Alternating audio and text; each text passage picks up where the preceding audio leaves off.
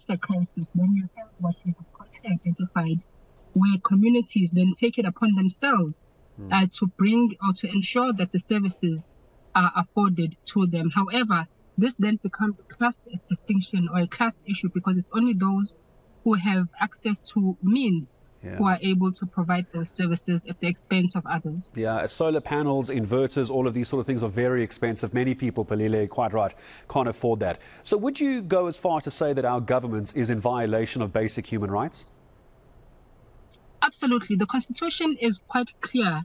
It is the responsibility of the state to ensure that it delivers on its mandate, to deliver progressively on the rights as per the Bill of Rights, particularly the socio-economic rights, which include the right to water, the right to housing, the right to education, the right to a clean environment, and the right to health.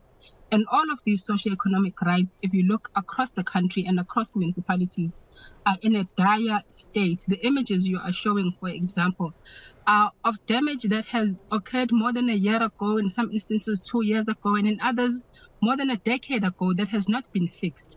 And this is a serious challenge and a deprivation and a violation of the rights of citizens as per the Constitution.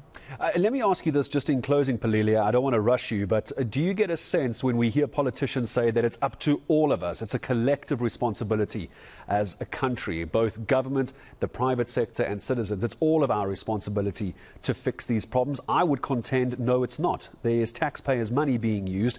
There are politicians being voted into power. It's not the fault of the average citizen. It's a failure of government. Do you agree or disagree with me?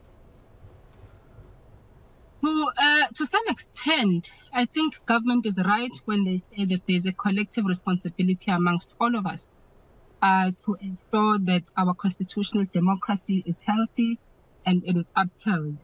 However, what that means has to be interrogated quite closely. It is the responsibility of the state to bring about and to deliver the services as per the Constitution and enabling legislation.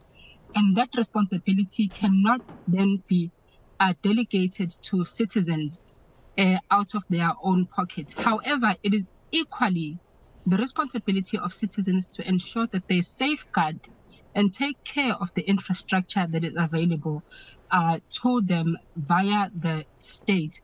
In many instances in communities, you see the very unfortunate instance where protest in particular results in the damage to infrastructure, which then doubles or sometimes triples the problem.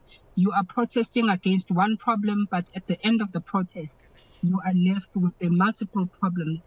And those are some of the responsibilities of communities to ensure that... So it is a collective. I suppose one could argue it is a collective, but I would still contend, Philile, while I do agree with you that it is the elected officials which have let many, many municipalities down. But I take your point.